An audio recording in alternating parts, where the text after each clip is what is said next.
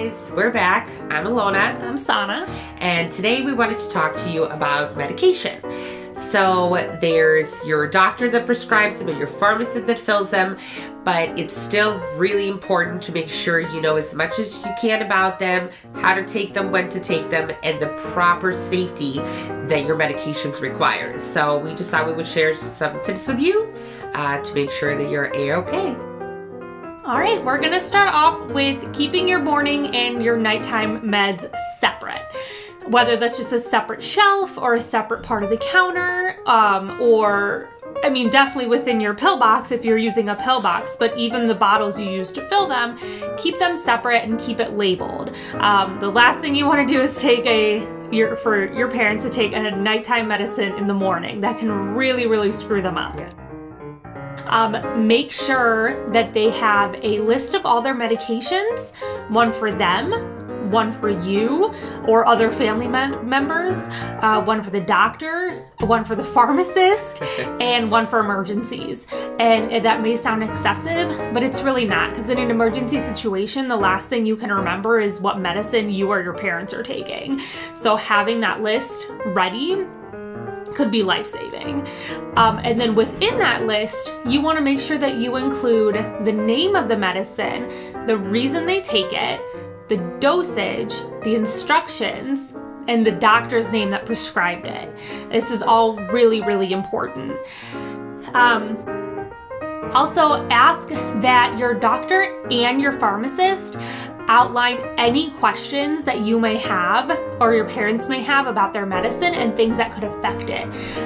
Definitely, mixing certain medicines they will go over, but even herbal supplements. Some supplements can affect certain medicines, some food can affect certain medicines. Obviously, they'll probably talk to them about mixing alcohol and things like that. But do your research, because having something go wrong with their medicine can send them into a tailspin, and next thing you know, they're in the hospital, nobody knows what's going on, and they were mixing something that shouldn't have been mixed. And make sure you know those signs. So a sign of this medicine not mixing well with another medicine is forgetfulness, and then right away you can go, oh, maybe something's wrong with their medicine. And definitely, if you can help it, try to have them only use one pharmacist, because things can get kind of confusing if you have two different pharmacies, two different pharmacists. If they, for whatever reason, have to have two different pharmacies, make sure both have that list so that they're not giving suggestions that are fatal compared to the information that the other pharmacy has. And lastly, I know most people do anyway, but we really suggest using the daily pill box.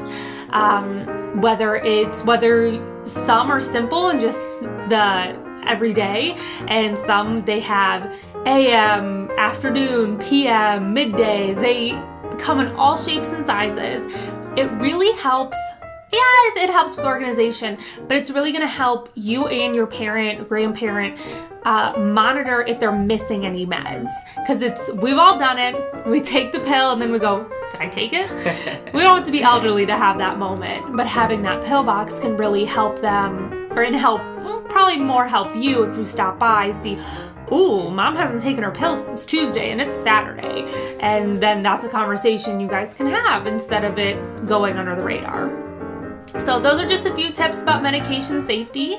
And if you have any other questions, feel free to email us, Facebook us, and we'll see you next time. Great, thanks guys. Bye. Bye.